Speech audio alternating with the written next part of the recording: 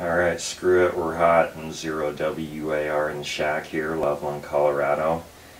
Quick and dirty video of the Nano Dual Spot with the Verizon Jetpack, and iPad is on the same Wi-Fi as the Jetpack. So you can do that. Go to Google Chrome. The Jetpack will show you the IP address of the whatever's connected to it. Hopefully you can see it. So I have the Nano Dual Spot from Huang. BI7JTA is on DMR, single time slot only. And demonstration of this video is to show you can change talk groups, or I have another one of these right here for DStar, and you can bring that up and change reflectors, whatever, and test it out here.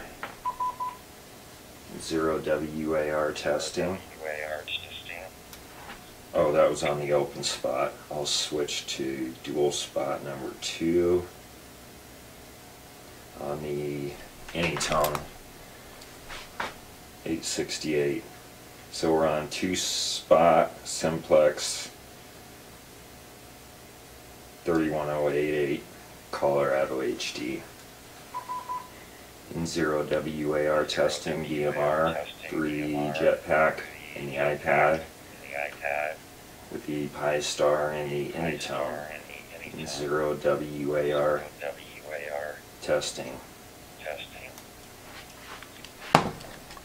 And that's with the Anytone 868, and I'll do another demonstration.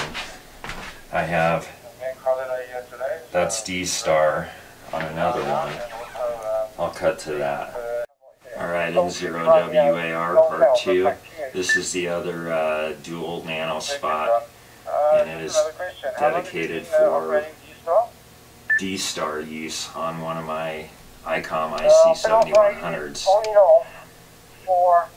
And I got 2 freaks in there, and it looks like some guys chatting on Reflector 001 Charlie.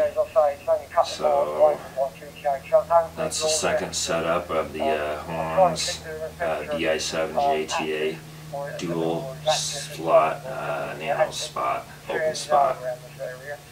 So that's pretty much it for the video, and how you can hook it up through Verizon Jetpack and get to the dashboard just by putting in the IP address is one way to do it.